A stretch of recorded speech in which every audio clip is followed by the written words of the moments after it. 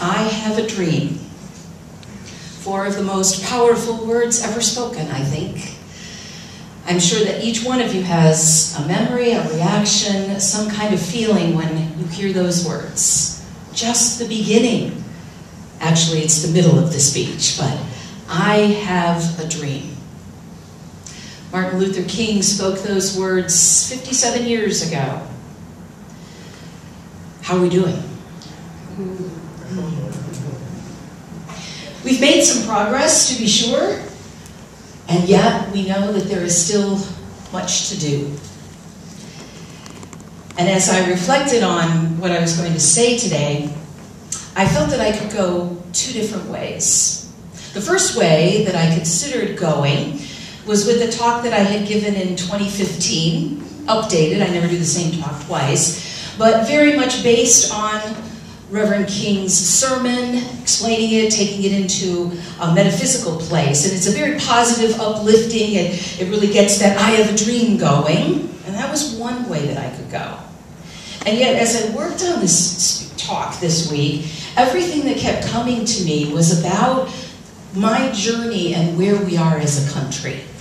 Like, I don't want to talk just about what he said in 1963, those wonderful words, but where are we at now, in 2020? Kind of like if Martin Luther King were here today, what more would he be saying? He wouldn't give exactly the same speech, because there are some things that we have realized, and there are different things that we're aware of now. So I think that he would give a different talk if he were to be on the mall today. And I'm not beginning to think that I would be able to do exactly what he would do. But I do want to talk about, from my experience, what I think is important about having this dream. And the first thing that I think is important is to take this from I have a dream to we need to realize the dream.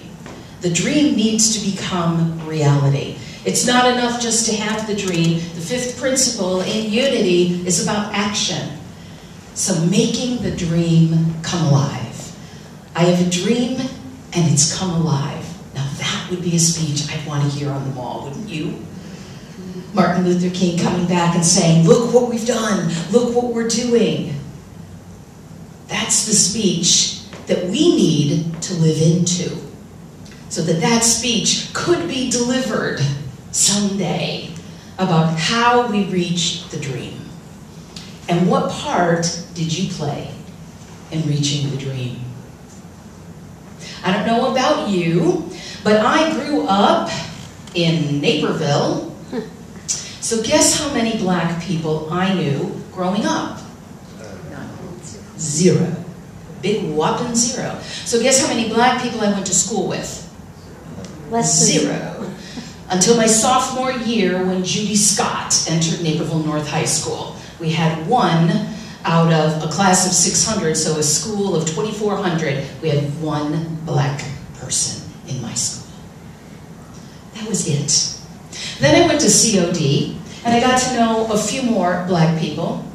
And then I went into the workforce, and I started to work with all sorts of different people. But here's where I was at with it. I grew up in a household that wasn't overtly racist, but I would hear things from adults around me, you know, if there was ever conversations about what was happening with the Black American community. Well, they have the same opportunities as everybody else. They're just not working hard enough. They're just not taking advantage of the opportunities. I had the same opportunities that they did, and look where I landed. So they must not be doing what I did. And that was the understanding, because you didn't know any different. You didn't know what that other experience was like, because you knew how many black people? 0. You couldn't even talk to somebody to ask them what their experience was like. And if you did just meet them, that's not the first thing you're going to ask them. It takes time to get into that. So I was lucky when I went to seminary, I got to know some people closely, and they made us take this class on diversity. Now, I had been a diversity trainer in my corporate world, so I'm like, yeah, I got this down. I know about diversity. I'm not racist, right? I've never denied anyone of color a job, ergo, and I have never owned slaves, ergo, I am not racist. Any other white people have that thought ever in your life? Like, I didn't do it. I didn't bring anybody over here. I'm sharing honestly, transparently, like that's the thinking in a lot of white mind. So it's not really my problem, is kind of what I told myself. Like, well, they must just not be trying hard. We have the laws already set up, so I don't really understand what's going on, because, I'm a woman. I also have, my discrimination. So I was able to say that was other people's problems, and it really didn't affect me, and I was not creating the problem. So I could feel okay about that. I'm not creating, and I'm not contributing to the problem. So I don't need to do anything about it. And then I got woke. I moved to Montclair, New Jersey, which is a very diverse town, one of the most diverse towns in the country. So instead of my church having 0 or 1 or 2 minorities, it was about 1/3 Hispanic, 1/3 black, and 1/3 white. Just like the town. And so I dropped into the middle of this, and at first I didn't understand when the black ministers in town would talk about the education gap in town. Same schools, kids get to go to everything, but there was an education gap with the black students and the white students. Remembering my past, well, they are going to the same schools. Are they not trying as hard? Is that what it is? And so I'm listening and I'm learning and I'm listening and I'm learning, and one day I have coffee with Elizabeth, other Elizabeth, from literally the other side of town. And she tells me that she's going to teach a class that night where she gives the black men in her community the talk. Anybody know what I'm talking about? You know what I'm talking about. She's nodding her head. The talk, where you tell the young men how they are to behave when they are stopped by a police officer. Anybody in here ever get that talk? I never got that talk. My brother didn't get that talk. But she was giving the talk because it was a matter of life and death in her community. Hold your hands like this. Yes, sir. No, sir. Don't reach for anything. Don't roll the window down till they everything like that. And I thought, I don't have to give the kids in my church that talk. But she did. And then, a few years later, the Montclair Clergy Association got ourselves in some trouble. I had no idea. So the black parents had gone to the school board to complain about the education gap. And they had gotten loud, and they were yelling. And the school board, made up of mixed races, was telling them to be quiet and to sit down. And then there was an editorial in the paper. Because the school board came to the Clergy Association and they said, clergy, we need to bring peace to this situation. Will you write a letter to the editor on behalf of the Clergy Association saying, let's all be civil when we talk about the education gap. We don't want to be yelling. I don't even remember exactly what we said. And we all signed off on it. People from the Unitarian Church, the Congregationalist Church, the Unity Church. And that's when the fireworks started. So the next week, there was a letter in the paper from one of the black ministers on the other side of town saying, how dare you, Montclair Clergy Association? Have we learned nothing from Martin Luther King's letter from a Birmingham jail? Sit down, be quiet. It's inconvenient for us that you're making noise. I had never read the letter. Well, I got myself schooled in just about, not everything, but a lot of what Martin Luther King actually wrote and said. And that's exactly what we had fallen into, the same thing. White people telling black people to be quiet, to know their place, to not speak out, to not make trouble, to behave nicely. And that was not what was needed. So we wrote an apology, we wrote a retraction, we tried to make it as good as we could, but I, like I said, woke up and said, I need to think about things with a different sensitivity as a white person of power and privilege that I didn't know I had until they taught me that in seminary. That it's about power. It's about a power differential. And it doesn't matter whether you created it or not, it's there. White, minority. The power is already there in the system. And so, after we went through this experience, I actually went to Birmingham. I didn't get to see the jail cell where he was in, but I got to see a mock-up of it. So I went to the Birmingham Civil Rights Museum, which is right across the street from the church that was bombed, where the little girls died. And I got to experience that, and I got to talk to somebody, a white couple that was there, looking at it with them, and they said, you know, we lived here when this happened.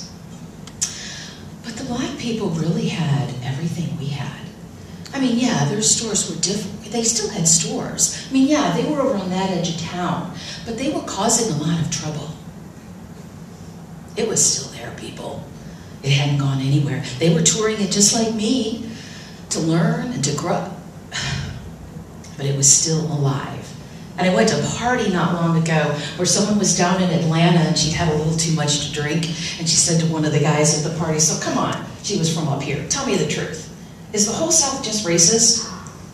And he said, why, yes, ma'am, I think we are. That's what he said. I didn't say it. That's what he said. And so Martin Luther King taught us to have compassion for everyone, to see the oneness in everyone, to bring black children and white children, to bring everyone together. That was his dream. His dream was unity's second principle, that we all know that God is in all of us, everywhere present, that we all know that, and that we're not separate. And so I no longer could say, but I'm one of the good white people. I'm one of the good ones that, you know, I don't say nasty words and think those things, and I realized more was called of me than what I had been doing. And as I read some of his writings, some of the things that he said, one of the most famous ones that we've probably all quoted in different ways, it's, he who passively accepts evil is as much involved in it as he who helps to perpetuate it. He who accepts evil without protesting against it is really cooperating with it. And then Joan walked in today. Show him your shirt, Joan. So Joan walked in. This was not planned. She walks in with a Black Lives Matter shirt.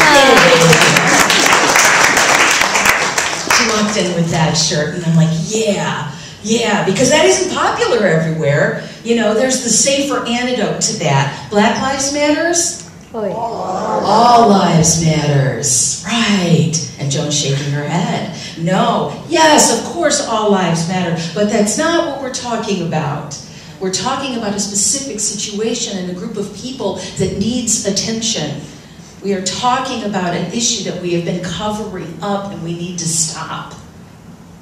And all lives matters is basically what we call white fragility. That white people get so sensitive about this that they have to get defensive. Well, I suffer too. No, not the same thing, different. And it's not about you right now. It's not about you. And so with open hearts of compassion and remembering that God is at work in every situation and there are actions that we need to take, that as people of power, if you are in power and if you are white, you already are. And the thing about white fragility that is this, there's a wonderful woman who came up with the phrase, Robin DiAngelo. If you haven't heard of her, Susan's nodding her head, she's fantastic on this. Robin DiAngelo. She was just here and I missed her. She was just in one of the other towns. So she says, one of the things I try to work with white people on is letting go of our criteria about how people of color give us feedback. We have to build our stamina to be just as humble and to bear witness to the pain we've caused. And the slick thing about whiteness is that you can reap the benefits of a racist society without personally being racist. It's no longer enough to just think, I don't deny people housing. there's more to it than that, and that's this whole issue of institutional racism that we've become aware of. That's what Martin Luther King would be preaching about today, isn't it? That's what he would be preaching about. And it's difficult. It's difficult to see it. And so as a person of power, my job is to lower my screen of defensiveness and to be open and vulnerable. To sit with someone of color when they tell me about how the system hasn't worked for them. And to listen and to care. Instead of wanting to reach in to defend, but you had this chance, or why don't you do this? And a few years ago, I was really rocked when I went to Chautauqua, which is out in New York. It's a wonderful, magical place. It's like spiritual, intellectual Disney World for grown-ups. And they have a theme every week, and the theme that I was there as a guest visiting Unity minister that week. The theme of it was the ethics of dissent. That is about as non-Unity a topic as you could find, right? I want to do the warm and fuzzy one. We're all one, kumbaya week. And it was the only week that was open, and I tell you, I did not want to go that week because, you know, in our roots, we are not a dissenting denomination. In our roots, Charles Fillmore told us not to really get too involved in the outer world. It's like the opposite of the Unitarians that are like, we're out here in the world. Oh yeah, and there's some God stuff we need to do. They're like fixing the world, and we're like doing all of our inner work. But now we're starting to come out. We're starting this process. And so when I went to Chautauqua, the ethics of dissent, whew, did I get a week in social justice and activism, and my Montclair time just fed right into it. And I went to a panel of 3 social justice activists. The first one was Tamika Mallory. Anybody know who Tamika Mallory is?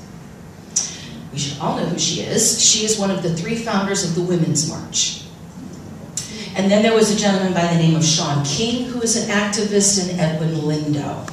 And they did a little panel discussion, and they were real. It was 3 people of color and about 2,000 white people. Most of the people in Chautauqua are white. Okay? So they gave us a learning that day, and it was powerful. It's on YouTube. I just found it recently. You can watch the whole hour-long segment. It was life-changing for me. So Tamika talked about how she gets to hear all sorts of things, and so people will say, you know what? You just need to pull yourself up by your bootstraps, right? You know, black people just need to pull themselves up by their bootstraps. And she looked at us and she said, people, we don't even have boots. We need the boots first. That's how far the differential is. And then Edwin Lindo shared a story. There's all the shootings that we know about, right? And then here was a shooting that he told us about that didn't make it really any of the newspapers. There was a Hispanic man a few years ago in San Francisco sitting on a hill having an ice cream cone. But he wasn't where he should have been, and they shot him dead. All he was doing was eating an ice cream cone while being Hispanic. That's all it took. And then Sean King shared with us about the fact that he could be walking in a neighborhood where he can be, but he didn't look like he belonged, so someone calls the police. The police come up and they check on him and they see what's going on. And he said to us, white people, stop calling the police. When you call the police on each other, they just come by. When you call the police on a person of color, they die. And so there is someone who had done that. They had called the police and reported that someone was in the area, and the person ended up killed. They weren't doing anything at that time, but miscommunication and all of that, they were dead. And he tracked that caller down and confronted them. Just because a black person was walking in their neighborhood and they made a phone call, they died. So he takes it very seriously and goes out now and makes it his life's work to find those people who make those calls. People are dying here. It's serious. And if it weren't for the video cameras showing some of these arrests and what's really happened, we might continue to think, well, they must have done something. But there are issues in the system, and they are not easily solved. But they can begin with our teachings about oneness and compassion and strength. I think it takes strength to look at this issue and to not just set it aside. And Joan met Trayvon Martin's mother a couple of times, and that sounds like she had a similar experience to me. Like as a little old white lady, as I wrote a column called Confessions of a White Girl. She called herself that to me. I didn't say that. What can one little old white lady do? What can one middle-aged white lady do? What can we do? And what did she tell you? She said to just stand true to what you know. Stand true to what you know, and don't be afraid. Right? Didn't she say? Also, right. have courage. And so instead of just setting this issue on the shelf or pulling it out once a year to feel good, hey, I did a talk on Martin Luther King. I should get a check mark here. Like, no, it's about more than that now. It's about following those three writers that I told you about. It's about keeping myself informed. When there's the next march, I'm going to go, just like the environment, like really caring, like watching, even though I didn't want to watch it, a documentary on Reconstruction that Arturo rented from the library by Henry Louis Gates. And my really Reconstruction ended being about the lost cause. You know what the lost cause is? Does anybody know what the lost cause is? Nope. No, see, we don't even know. Arturo knows because he watched the video. The lost cause of the South. States' rights, that really the Civil War was about states' rights. And so the lost cause had to be rescued, and that's why they built statues, and that's why they changed the history narrative. Like, he blows my mind when I really start learning. And it gives me hope. It could be very discouraging, and there are days when it is, but it gives me hope that if we follow what Martin Luther King told us to do, the center that is set up in his name, said that you should begin with information and education and discussion with other people. That there is hope if you become educated, that if you get involved, that if you know people. When your friend tells you that as a black man, he is afraid to walk outside some days, you wake up. I've never been afraid to go outside of my home, but a middle-aged, well-off, 65-year-old retired black friend of mine told me that. Another friend of mine told me that she regretted ever having children because she has to worry about them every day, whether they're going to get shot, especially the boys. And she really honestly wished she hadn't had them. That can change. The dream is still waiting for us to make it a reality. And so I'm going to remind us a little bit about the dream that he gave us. Because I believe that we do care enough. I believe that if I can get woken up from Naperville, Illinois, knowing nobody, but finding the right people and the right speeches and going on the internet, that anyone can do it. So I say to you today, my friends, so even though we face the difficulties of today and tomorrow, I still have a dream. It is a dream deeply rooted in the American dream. I have a dream that one day this nation will rise up and live out the true meaning of its creed. We hold these truths to be self-evident, that all men are created equal. And I have a dream that one day on the red hills of Georgia, the sons of former slaves and the sons of former slave owners will be able to sit down together at the table of brotherhood. And I have a dream that my 4 little children will one day live in a nation where they will not be judged by the color of their skin, but by the content of their character. I have a dream today. I have a dream that one day down in Alabama, little black boys and little black girls will be able to join hands with little white boys and little white girls as brothers and sisters. I have a dream today. This is our hope. With this faith, we will be able to transform the jangling discords of our nation into a beautiful symphony of brotherhood. And when this happens, and when we finally let freedom reign, when we let it ring from every village and every hamlet and every state and every city, we will be able to speed up that day when all of God's children, black men, white men, Jews, Gentiles, Protestants, and Catholics, will be able to join hands and sing in the words of that old spiritual Negro. Free at last, thank God Almighty, we are free at last.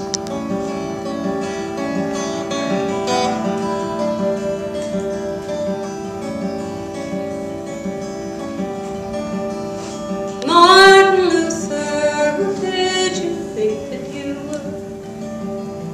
Appointed by some higher up,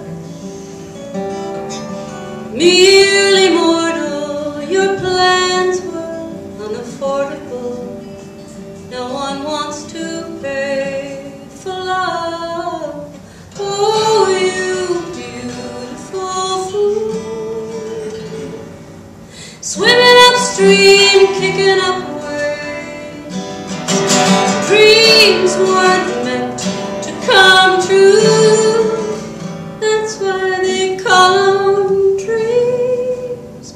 Oh, you beautiful fool.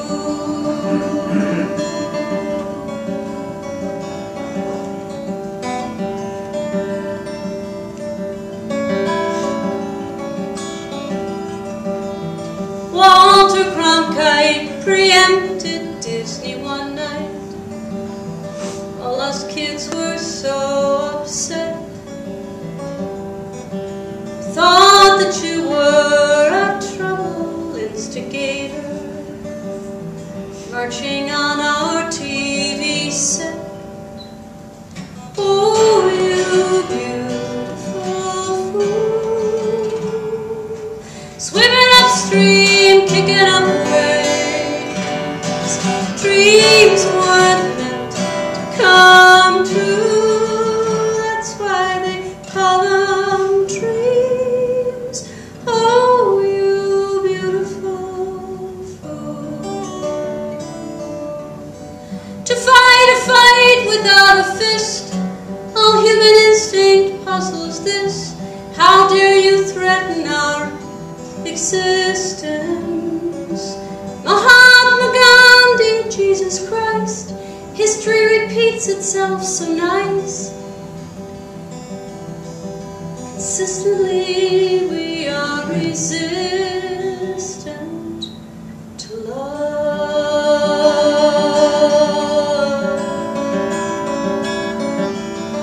Ooh.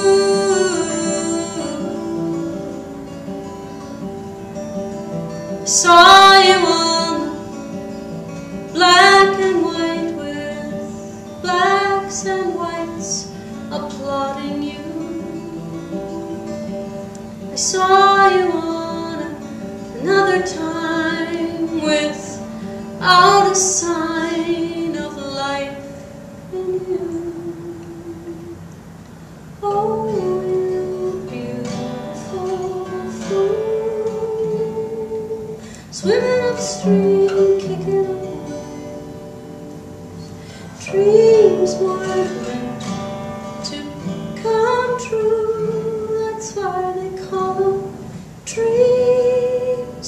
Oh, you beautiful fool.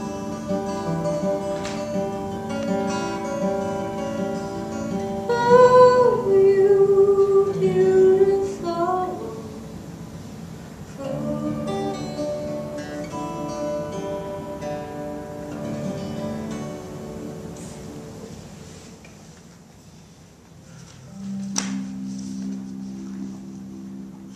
I now enter into my sacred time of meditation.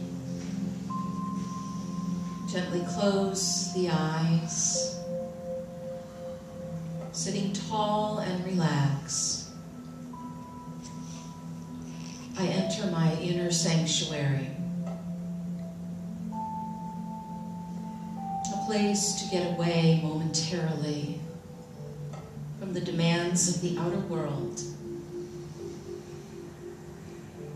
and to come once again home. Home to myself, this deeper self, always running in the background, always guiding me, supporting me, strengthening me. A place of rejuvenation and rest. A place for wisdom, unspeakable joy. All things in the outer world begin here, in this sanctuary.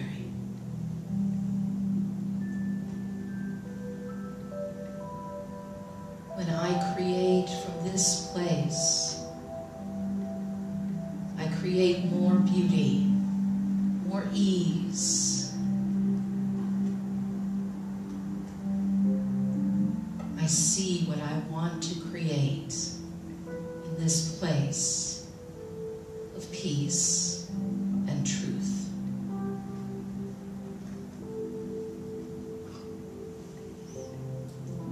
My worries fall away. I realize in this moment, all is well. This very moment is absolutely perfect, filled with life.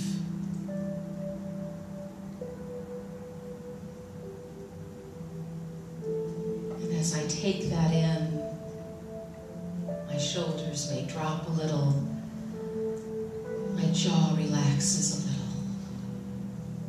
I exhale.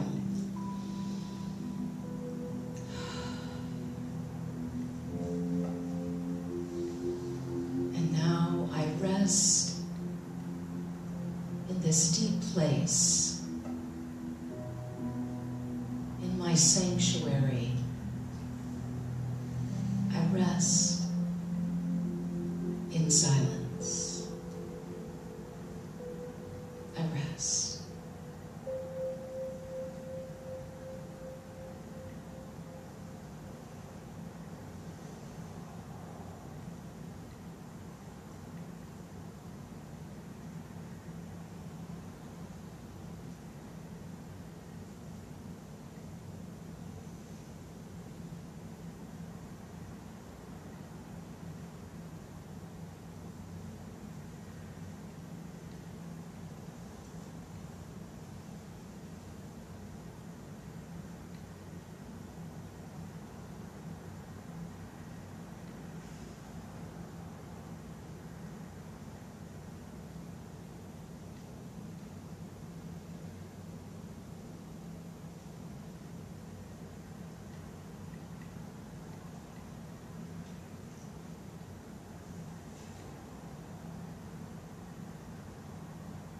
Such a perfect place of peace and love and happiness. And if that place is one that I can go to, I can bring it with me. I don't leave it here for meditation. I realize that this place is with me all the time. It is the essence of who I am. I bring it with me into conversations, into my work, into school, into all my activities. This sanctuary, with all of God's blessings, is now infused into every area of my life. And so it is.